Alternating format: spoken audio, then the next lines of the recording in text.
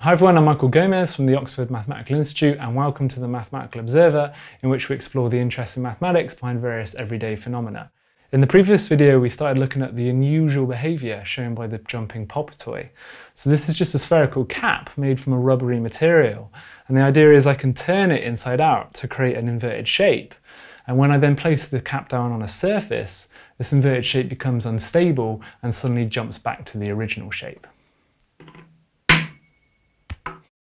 This explosive motion is called a snap-through instability, and in the previous video we looked at why the instability occurs and the important role of geometry.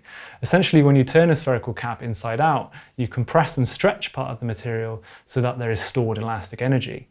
If the cap is very deep compared to its thickness, like this section of a tennis ball I have here, then this stretching and compression is relatively unimportant, so that the inside-out state is also stable. It doesn't snap through because there's almost no energy difference between this and the original shape. But crucially, the shallower the cap is compared to its thickness, the more stretching and compression there is, so that the inside-out state has a higher energy. If the cap is too shallow, so like this one here, then it always snaps back to the original shape once I place it down. In this video, we're going to explore how fast the popper toy snaps. Now, a simple experiment you can try yourself is to turn a popper toy inside out and place it down a few times in succession. You'll notice that with each attempt, it takes a very different amount of time to snap through, anywhere between a fraction of a second and several seconds. Clearly, there's something strange going on that prevents the popper from doing the same thing every time. In fact, this behaviour can arise purely from the nature of the snap-through transition. Now, to explain how, here I've got the same sections of tennis balls I had earlier. So the deeper cap doesn't snap at all, whereas the very shallow cap always snaps through immediately. Whereas this cap here is in a kind of Goldilocks zone between these two extremes. It's not too shallow, it's not too deep. And if I turn this inside out and place it down, then you get a very slow snap through, just like a popper toy. There we go. You'll have to believe me that if I were to make this just a little bit deeper, it would no longer snap through at all. And so somehow, by just being close to this threshold at which snap through no longer occurs, the cap inherits this slowing down and unpredictability. To explain why this happens, it's useful to think about the energy of the system. To make things more concrete, we can imagine a heavy ball rolling on a hill under gravity, which is meant to represent our popper toy. The motion of the ball represents the snap-through motion, and the various positions at which the ball can be at rest, like this value on the left here, correspond to the various shapes in which the cap can be in equilibrium. Currently, the landscape has these two valleys.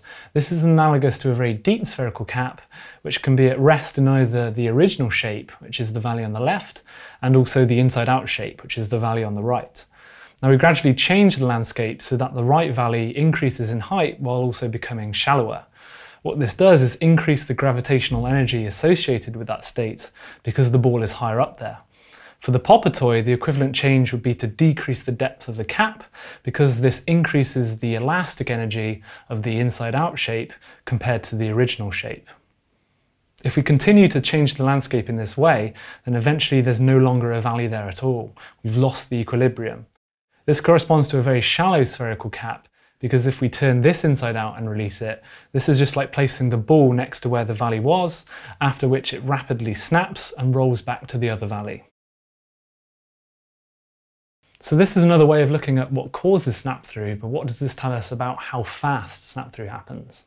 Well, suppose we keep evolving the landscape in the same way we did before, making the shape of the hill much steeper. If we place the ball in this vicinity and release it, we will obviously get a faster snap-through. However, if we go back to just beyond the transition when snap-through started to occur, then the shape of the hill becomes increasingly flat, but crucially is still slightly sloped downwards. If we now place the ball here and release it, it naturally rolls away very slowly at first back to the remaining valley. We get a very slow snap-through. This same mechanism is happening with the popper toy. Its geometry, its depth is such that it's just beyond the snap-through threshold and so slows down because of this very flat energy landscape.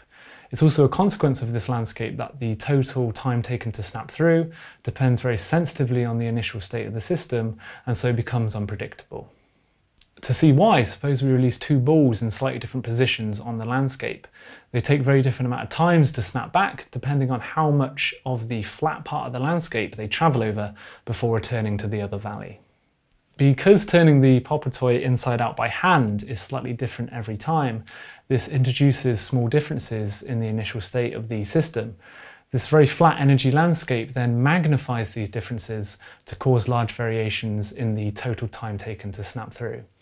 This tendency of systems to slow down and become very sensitive near critical transitions is actually a very general phenomenon. You see it in loads of other areas of physics and is known as critical slowing down. Another interesting feature you might have noticed is that the popper needs to be held for a minimum amount of time to attain any delayed snap through. And this is because the popper is displaying what's called viscoelastic behaviour. The material flows like a liquid over very long times so that the forces within the popper relax. So you see the same behaviour in memory foam or in silly putty, for example. What this means is that if we hold the popper for only a short amount of time, it's still largely unrelaxed when it's released. The full story is a little complicated, but there's a simple way to think about the effect that this has, which is that it acts as an extra perturbation or kick to the system. So even if we start the popper in that flat part of the energy landscape, it's effectively pushed or kicked away from that region and so snaps through immediately. By holding the popper for longer, the more it's relaxed when it's released, and so the smaller that kick is. Effectively, it starts further into the flat part of the energy landscape, and so the resulting snap-through time is larger. So hopefully I've been able to convince you that quite a simple children's toy can show very complicated behaviour purely from this interaction between its geometry and the nature of the snap-through transition. If you're interested in further details on snap-through, critical slowing down or viscoelasticity, then some links to relevant literature that you can access for free should appear on screen and also in the description. But otherwise, thank you for listening.